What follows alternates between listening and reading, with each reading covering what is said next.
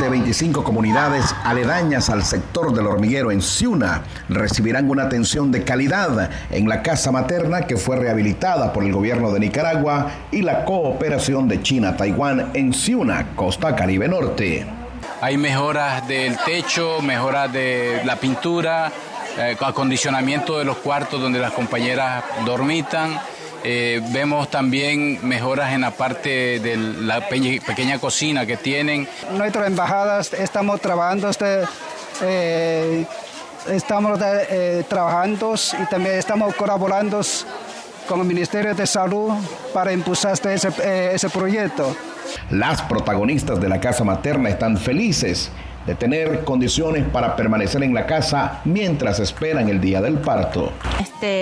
Primeramente darle gracias a Dios porque nos permite a través de nuestro gobierno estar en una casa segura por nuestra salud y la de nuestro hijo. Las autoridades del Caribe Norte agradecen al pueblo y gobierno de China-Taiwán. Las casas maternas en Nicaragua han jugado un papel fundamental para evitar las muertes maternas y ahora cuentan con condiciones dignas para la mujer. La ministra, asesora para asuntos de salud del Gobierno de Nicaragua, recorrió las unidades de salud del municipio de Prinzapolka y sostuvo un encuentro con la red comunitaria con más de 100 brigadistas de salud de Prinzapolka en el Caribe Norte.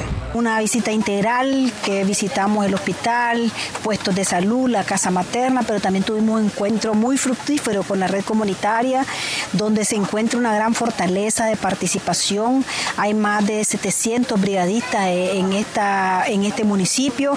También encuentran algunas dificultades y mayor presencia de nosotros en más comunidades. Una visita excelentísima, ¿verdad? Que realmente nosotros como personas comunitarias que somos de las comunidades, pues es raro ver, ¿verdad?, que alguien de esas personas así lo visiten en nuestro municipio. Hemos constatado el nivel de atención de salud que se le da a la familia, el estado de la infraestructura también, y ahora estamos en Alamicamba, esta es la cabecera de Prinzapolka.